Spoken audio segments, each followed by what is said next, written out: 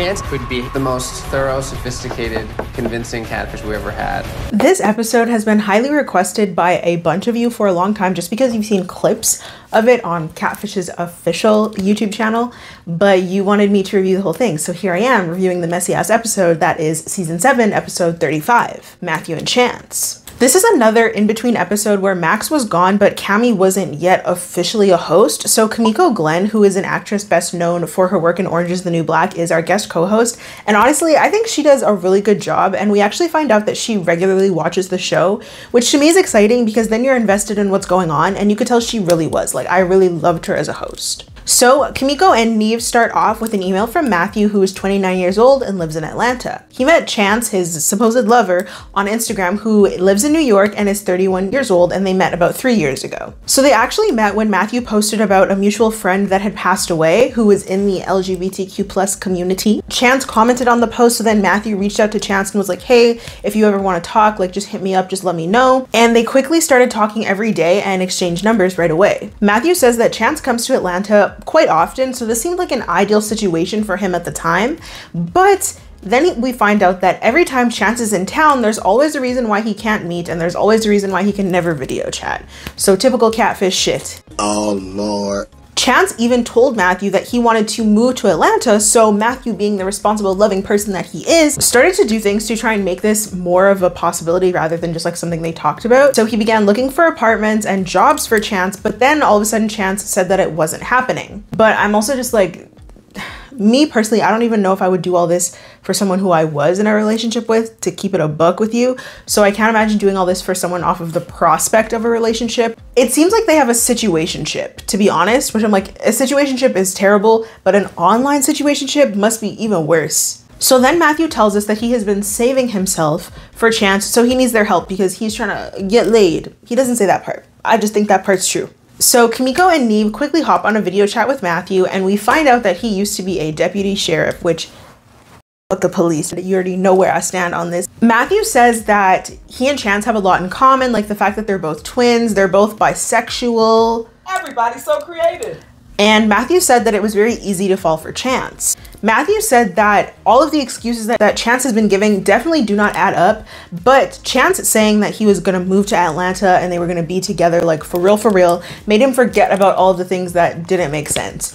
Boo! Tomatoes, tomatoes, tomatoes. I said this in another video and I will say it again, do not let anyone ever sell you a dream of love, a prospect of love, without actually putting action behind those words. Because what do you mean you're in my city and we won't meet up? But you say you're gonna move to my city and then I'm just gonna forget about all of that, even though when you're in the city that you said you're gonna move to, you can't make time for me. I'm not Boo Boo the damn fool. I'm not falling for this. So we then find out that Matthew is taking this situationship quite seriously. And I keep calling it a situationship because it's still unclear if they are in an exclusive committed relationship or if the idea is like once Chance moves down to Atlanta, then they'll be together. Matthew says that he can see himself building a whole future and a whole family for Chance. And that's why he's not being intimate with anybody else. He's not getting freaky with anybody else. He is waiting for his man. And I can respect that if it wasn't a catfish situation. So Neve and Kimiko hop off the call and they head to Atlanta. And then the day after that, they head out to meet Matthew at his home. And his house is real cute. I really do like it. Like, everything is on point. But then Neve just walks right into Matthew's house and Matthew says, breaking and entering. Breaking and entering. Finally, somebody called Neve out for his mischievous ways, because you can't just be walking up in people's houses like that, sir. Ugh. But they waste no time, they sit right down and get right to business. Matthew thinks that part of the reason Chance isn't showing up is because he thinks that Chance is a trans man, possibly, because on Chance's social media, on his Instagram posts, he would hashtag FTM, which for those of you who don't know, that stands for female to male, like you're trans. And Matthew clarifies that he doesn't have a problem with that, but he understands that it can be difficult for people to talk about that if that is the case. So he says that if that's the reason they haven't met, then he can be understanding of that. And he has expressed that to Chance as well. I personally feel like it's a little bit, I don't know how I feel about this because I'm not trans, right? So this is just my opinion as a cis person.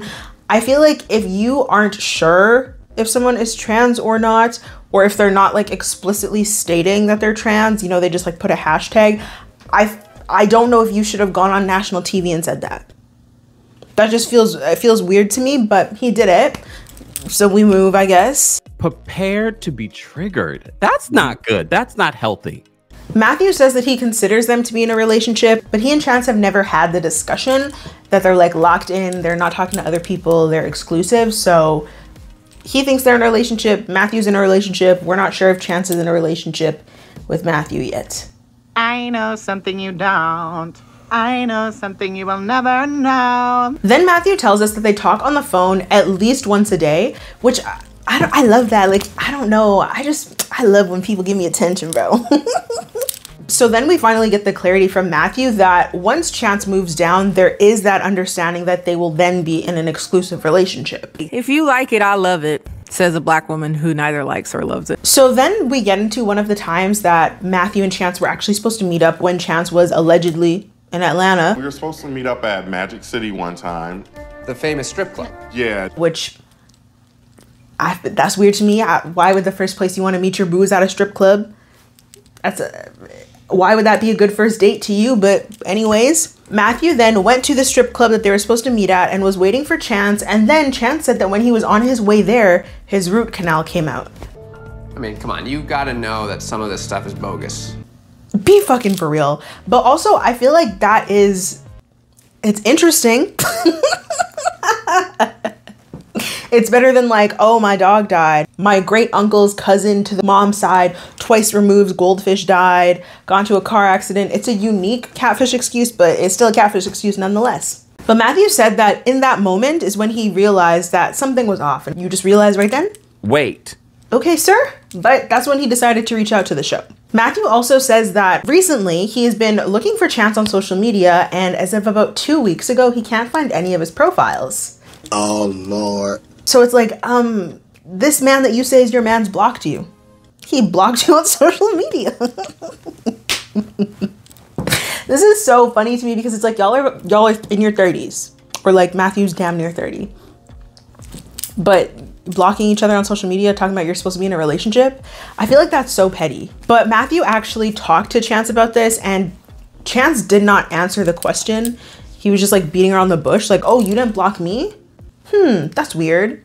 So that's very sus. Like, obviously Chance is hiding something. Matthew says that this whole blocking situation happened right as soon as Matthew told Chance that he was going to reach out to the show, which I feel like if I were ever in like a catfish type of situation, I don't know if I would let them know that I'm reaching out to the show, to be 100% honest, because I feel like that kind of just defeats the purpose. It gives them a chance to try and hide some things before the show gets involved. But thank God I will never be on this show until they call me to co-host. But Kimiko then goes on her own profile and she looks for Chance's profile, and they find it right away. So then the trio goes to Matthew and Chance's messages, and they see that some of the texts get a little steamy. They're quite flirty, and Neve seems to be fully here for it. Wow, very flirty. Yes. So then the crew heads out. Neve says that he wants to know what Chance is hiding, and me too. And I know you want to know too. So make sure you keep watching, because it gets so juicy and messy. So Kimiko and Neve get to investigating. Matthew actually sent them Chance's resume. So they look at it and they decide to give Chance's most recent boss a call, and they get a busy tone. Oh no. Busy yet? You don't find that suspicious? I don't remember the last time I really got a busy tone when I called somebody to keep it a buck with you, but so that's weird. It's already off to a weird start. So then they look at the resume again, and it says that Chance worked for the New York City Police Department as an auxiliary officer, which I don't even know what that means. Also, like, how convenient is it that Matthew used to work as a police officer and now Chance all of a sudden used to work with the police as well in some capacity? Like, Sure, Jan. they decide to try and call his alleged boss from the NYPD, and they get another busy tone. Whoa. So it's like, what is happening? So then they look up the alleged police officer's phone number, and her name is in fact Yvonne, as it states on the resume, but then we find out that she has the same last name as Chance. Eve comes to the conclusion that Yvonne, his reference on his resume, his alleged boss, is very just likely his mom. Trust, you will be dealt with. Period. So then they decide to try and confirm this fact by looking at Yvonne's possible relatives, and Leslie, which is Chance's birth name, and his twin Elizabeth are both listed there at age 32. So Neve says that If he lied on his resume, he could be lying about everything. But I'm gonna keep it so real with you. Like, most people that I know 100% floof their resumes. I'm not saying I do this, okay? For the record, I'm not saying I do this, but most people I know do this. And they also put their friends and their family down as references. So I don't think it's anything that crazy. I think the crazy part is saying that you worked for a police department and then putting your mom as your reference for the police department. I think that's crazy. Like, that's too far, in my humble opinion. So then they decide to head over to Chance's Instagram and they message someone named Hasina because she left a comment on Chance's most recent post. So they then go to Facebook to try and find Chance, and they find his page right away, but as they're looking at it, they get a call from Hasina. Neve tells her that they're looking for Chance, and she says that she met Chance on Instagram a little while ago, but they've never hung out in person because Chance always disappears. Nothing new, nothing changed, same old shit. Couple red flags here. The first red flag is y'all met on Instagram the same way that Chance and Matthew met. So I feel like Chance just has like a million little biddies lined up.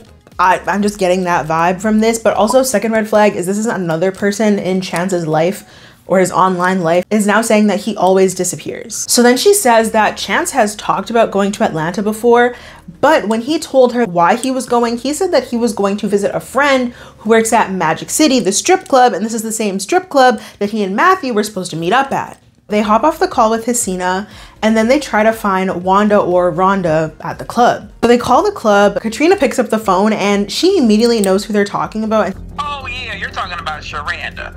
So she gives them Sharonda's Instagram, they hop off the phone, and then Neve messages Sharonda. She literally calls them back within seconds, and I'm like, damn, these people are so messy. We've traced the call. It's coming from inside the house. But also, like, if Catfish was ever hit me up like, hey, we need to talk to you about an episode we're doing, I'm calling you back right away too.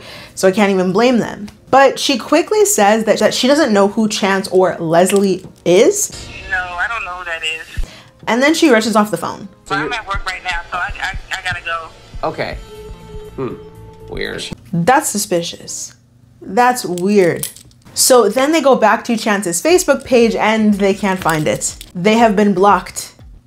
Chance did that shit with the absolute quickness. And this is really sketchy. So obviously Hasina or Sharonda were the ones to reach out to Chance and let him know something was going on for him to be able to block whatever page they were looking at him from, or do whatever he did to make it so that they couldn't do their investigation. So they head back over to Matthew's, and Matthew says that I'm ready to find out something good.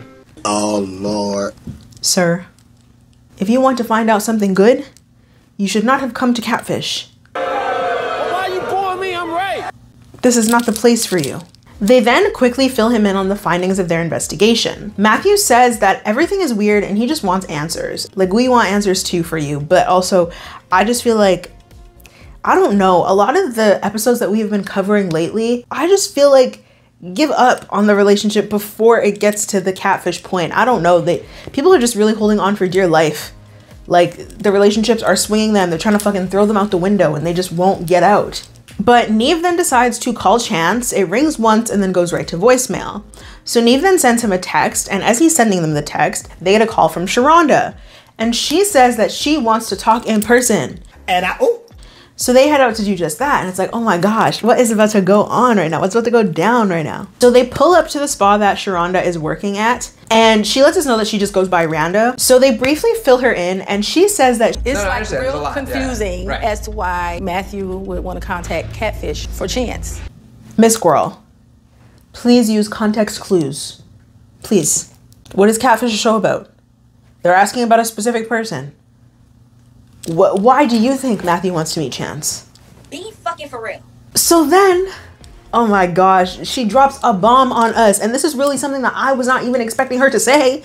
She says that she is Chance's girlfriend. I'm Chance's girlfriend. We've been talking about 2 years, 2.5 years. Oh, no. Lord Jesus, you're his what? You're his who? Nah, this is messy. This is messy. This is messy. So Matthew then lets us know that Chance never mentioned he had a girlfriend. Electric chair. Which I would hope that Matthew didn't know that, because if you're out here being the side piece, that's messy. We don't like cheaters over here. But I really believe that Matthew knew nothing about this, because if he knew, then he wouldn't have been pursuing Chance like this. Like, I really do believe that. So Sharanda then confirms that Chance does live in New York and he's always in Atlanta. With me. He's always with me when he comes here.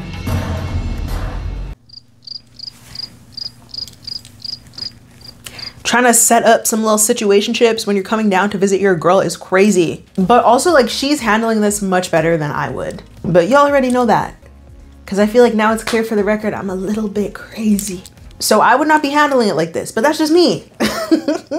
Neve then just straight up asks her, forgive me for asking, but are you trying to get us not to meet up with Chance? And she asks why that matters, because she's Chance's girlfriend. Oh, Lord.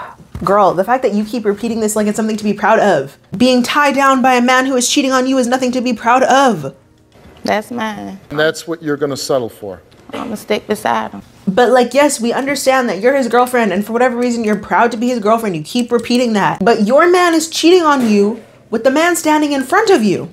So wouldn't you want answers? Things are now very tense. They're very awkward. So Neve is like, can you just let Chance know that we want to meet him? And tearfully, she says, okay.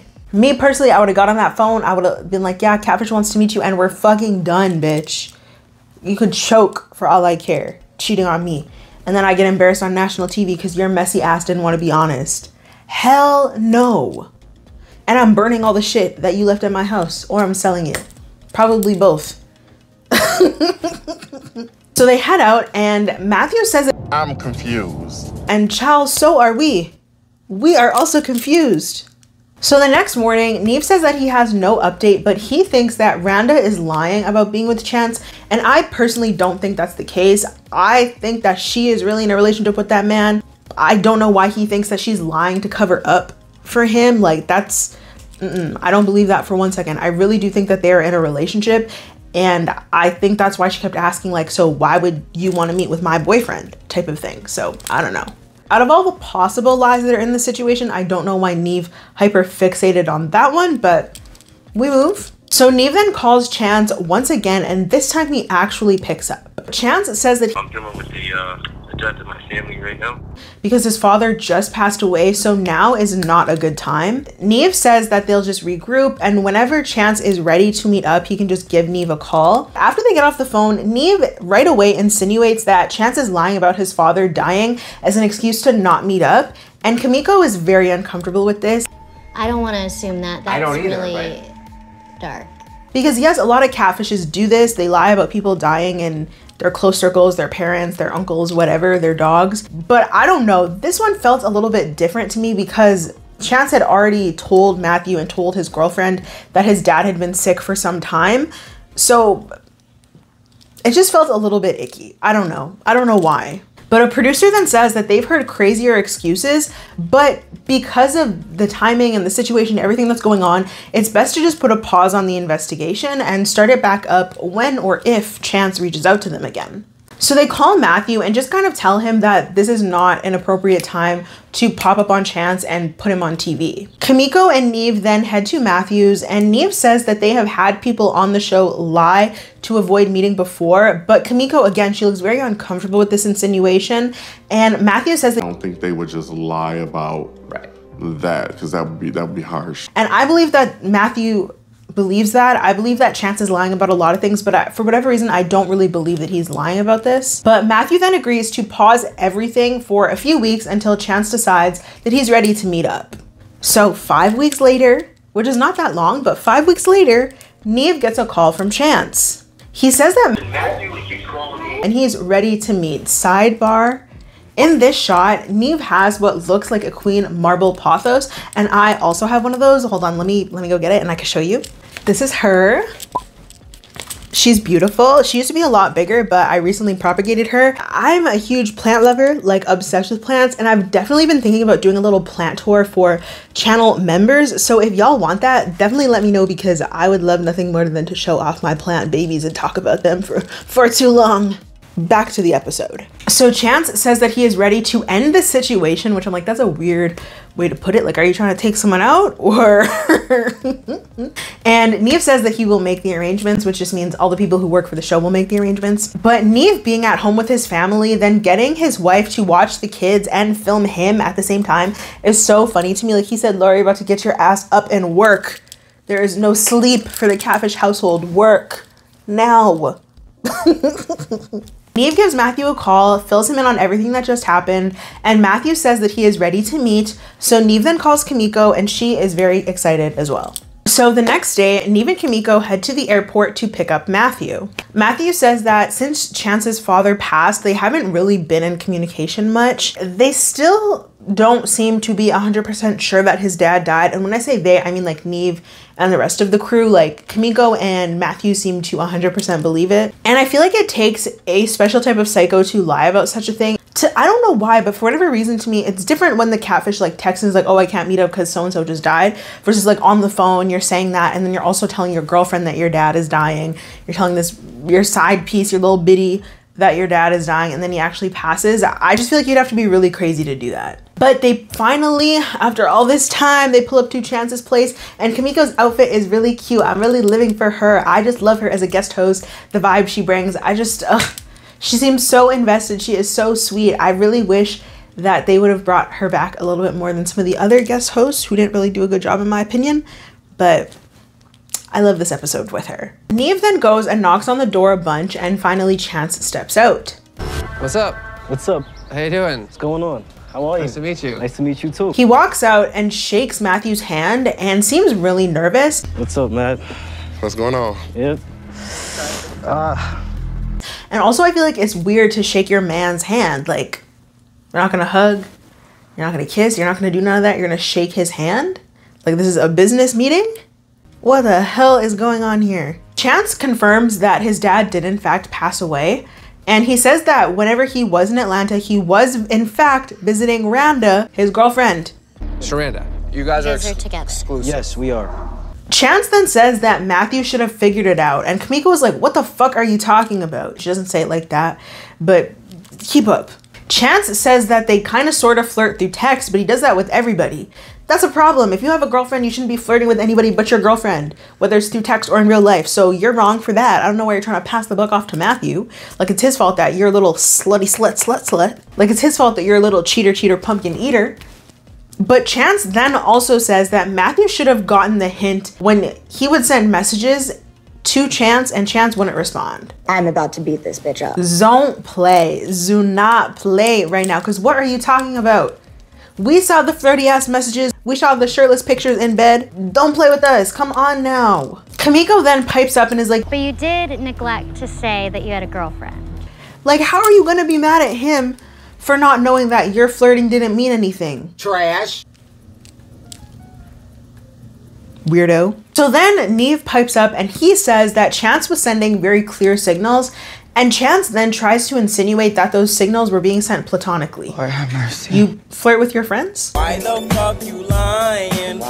Why you always lying? You send your friends shirtless pictures of you? Stop fucking lying. Platonically? I don't do that.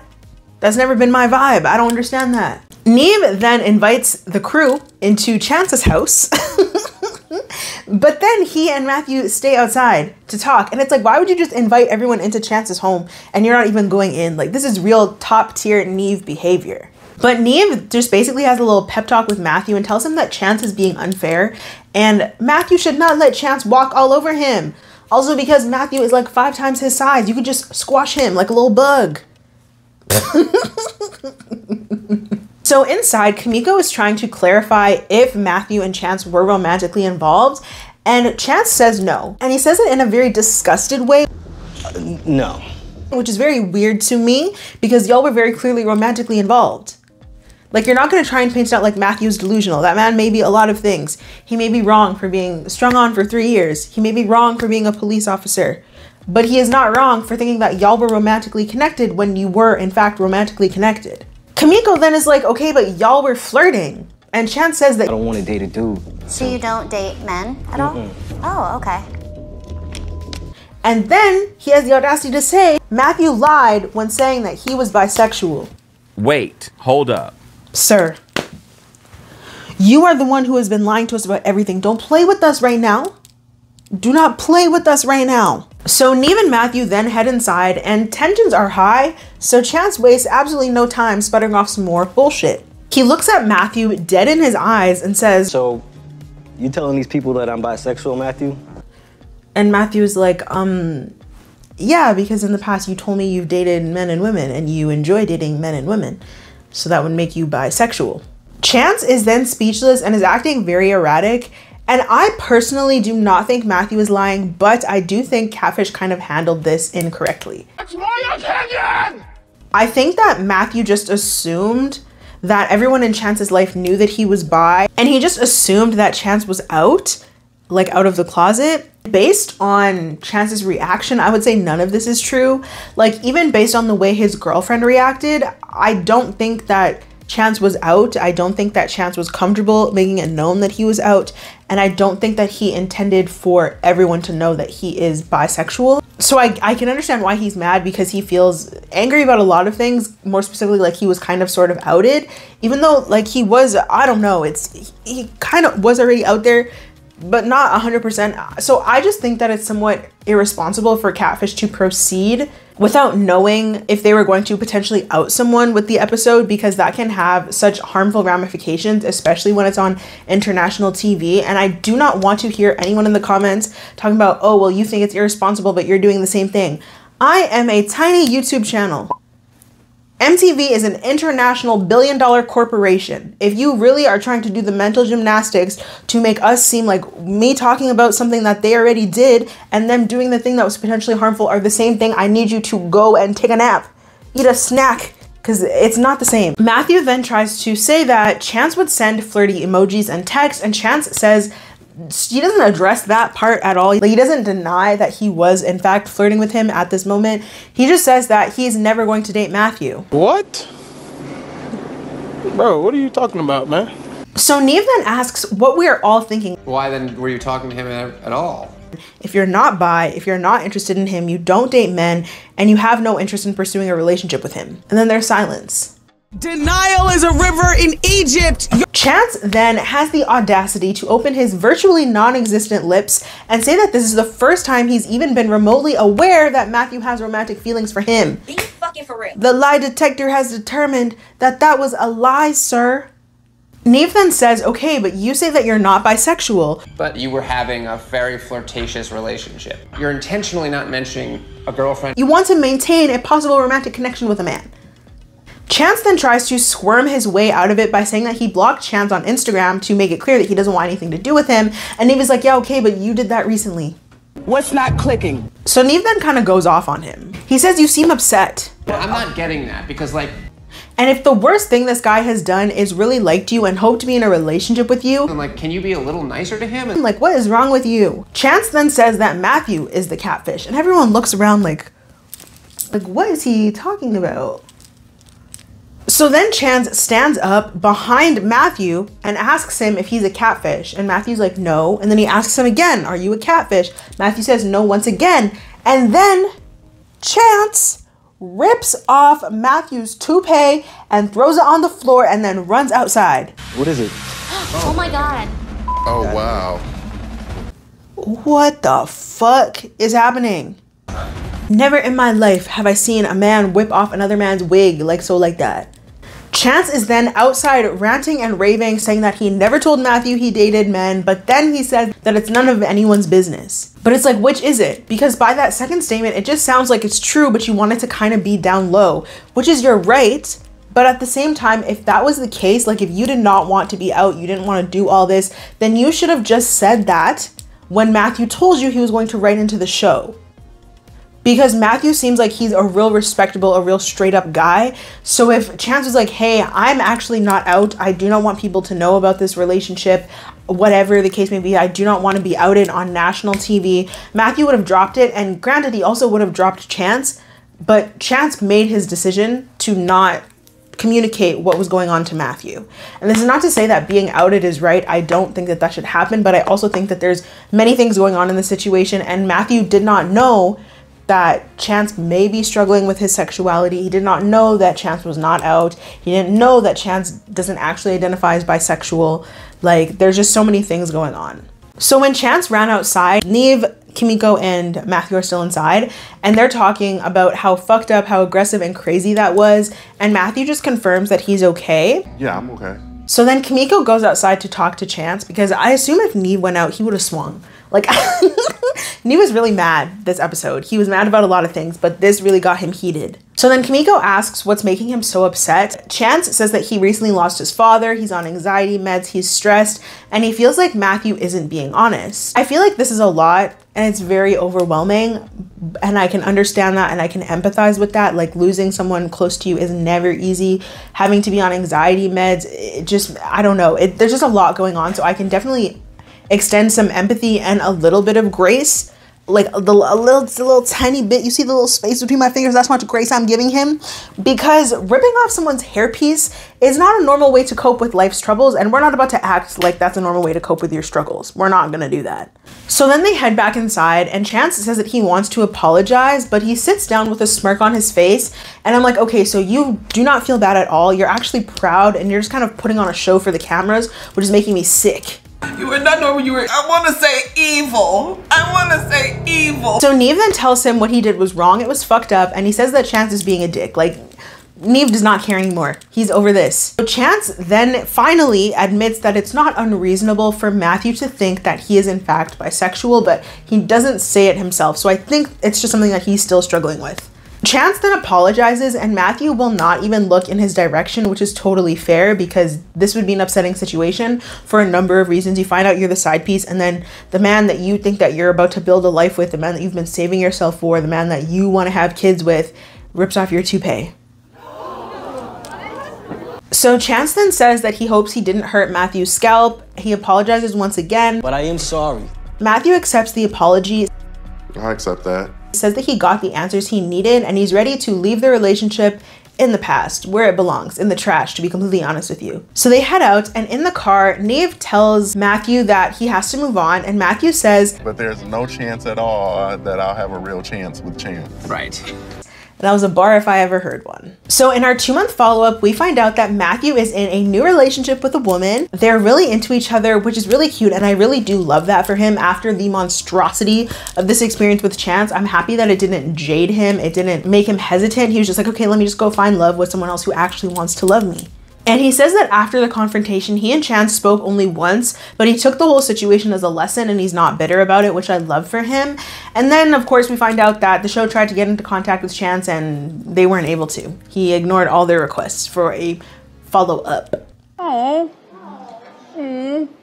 All right. Child, that episode was a lot. That was a lot. I think that this was possibly one of the episodes that Catfish did not need to air. That's just me personally. In my opinion, I don't know if this was a good idea to air it, or to air all of it in its entirety. This episode was a hot mess, and that's why y'all requested it, because you're messy, and I love the mess, and you love the mess, so we love each other. Okay, thank you so very much for watching. Thank you so very much for being here. Make sure to like, make sure to comment, make sure to subscribe, and hit that bell notification so you're aware of every single time that I upload. If there's an episode or a show that you would like to see me cover, make sure to drop it down in the comments. Make sure to let me know your thoughts, your feelings, and your opinions also down in the comments, so we can discuss like besties do. Also, in the last video, a lot of you were asking questions about this picture of me at my TEDx talk. Yes, I really did a TEDx talk. I think I was in grade 10. I was in grade 10 or 11, I want to say. I was definitely in high school. And if you want to know about it, definitely just let me know, and I can include it in a video, or I can make a separate video about it. But yeah, the picture is real. I really did that. Let me know if you want to hear about it. Thank you so very much for being here. I appreciate you so much. Also, y'all peep the new mic. Y'all peep the new mic. Thank you to Kaya from Comfy Girl Curls and Creating with Kaya, who is one of the first creators who I ever actually spoke to about content creation, gave me a lot of really good advice. She's another Black Canadian content creator. Love her stuff. And if you want to get into content creation yourself, she has a lot of good tips and tricks and advice on that. So you can definitely check out her channels. But the new mic is based off of her recommendations. So thank you so very much for being here. I appreciate you so much, and I will see you in the next video.